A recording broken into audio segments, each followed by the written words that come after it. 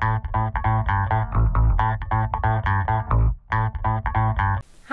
I'm Zainab, and whenever I'm stuck indoors, my creative spirit wants to escape. So, this is what I've been up to during the lockdown. Painting and drawing.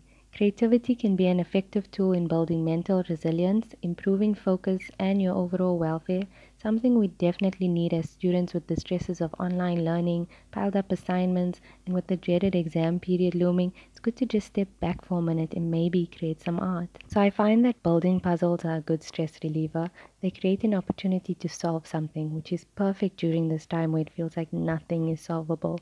Or if you just want that feel good feeling of having accomplished something. I definitely felt that after finishing this 3,000 piece puzzle.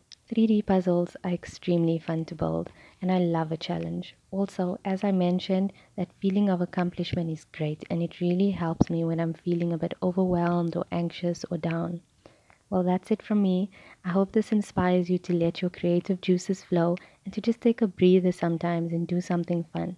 I'm about to go and watch The Hunchback of Notre Dame. Bye.